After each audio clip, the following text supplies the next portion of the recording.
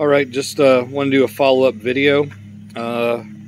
So this is about converting your electric golf cart to deep cycle batteries. This is a 36 volt golf cart that had six 6-volt batteries, and about a year and a half ago during the pandemic, the batteries need to be replaced. So I called around getting prices of new Trojan batteries, and they were pricing them anywhere between $800 to $1,000 for 6 of them. Then on top of that, during the pandemic, nobody had any of them in stock, and my golf cart needed batteries. So the only option I had was to try to come up with some other different idea, and I was thinking, well, all it's got to do is add up to 36 volts. Why can't I do 3 12-volt deep cycle batteries instead of golf cart batteries? And that's what I did. And here it's been a year and a half, and it's still going great, running strong. And I'll just show you. This is an older EVGO TXT, but this will work with any golf cart. They're wired in a series, not parallel. And obviously how a series works is you just have A positive and A negative. Sorry about that. So your negative coming in, you just want to have it add up to 36 volts. Negative wire comes into this one. You jump from here to here. Jump from here to here. And this is your positive going back. It's a very simple setup. Just, sorry, just 3 batteries instead of 6. Adds up to 36 volts. I still use my original 36 volt battery charger. Plugs in the same way it always does. Charges them perfectly. Best part is with these deep cycle batteries, you don't have to add water to them. They're maintenance free. I bought these at Walmart for $75 a battery. You can see the date was February of 21. That was the only option I had.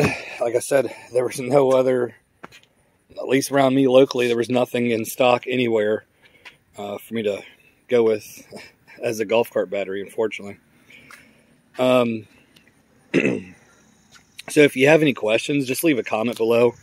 I can help try to show you how to wire yours.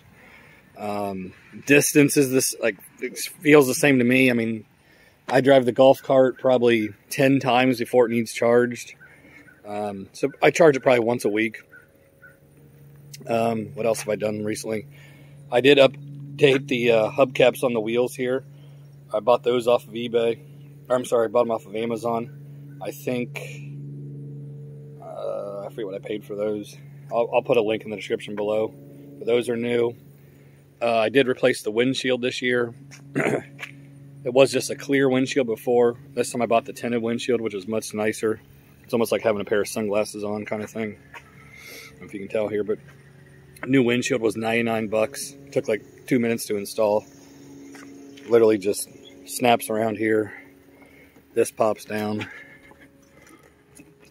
You can fold it down if you want. You can have half windshield, however you want to do it. What else have I replaced? Oh, I bought a golf cart rear view mirror, so you can kind of see when you're driving through the neighborhood if there's a car coming up behind you.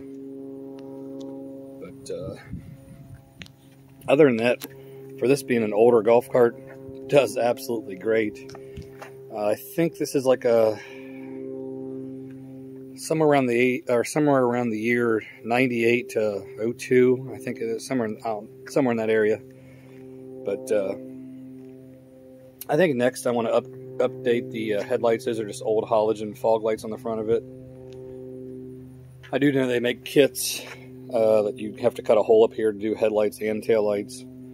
But I don't legally drive this on the road or anything, but mainly just through the neighborhood or around the pond, backyard, that kind of stuff. And it's a little dirty. I'm sitting in the garage. But it does what I need it to do. And it does have the back seat, the bench seat that folds down here to haul some stuff around, which is nice. but all in all, it's a great little golf cart. And like I said, if you're tired of spending $600 to $1,000 on some Trojan, well, golf cart batteries, consider this. I mean, I got less than 250 bucks in 3 batteries. Like I said, so far we're a year and a half into this and they're doing great. Maintenance free, you don't have to add water, do anything to them. And that's it. So leave a comment if you'd like. I'll respond as quickly as possible. But I appreciate you guys watching this. And I will link the original video of the day that I installed the batteries. So if you want to watch how I actually installed them, that'll be in the description below. Like I said, other things like the hubcaps, the windshield, and that golf cart rearview mirror, I'll put links to those as well if you want those for your golf cart. Thanks guys for watching my channel. Guys, if you liked my video, you can check out other videos right here just like it. Please hit my subscribe button, and thanks for watching.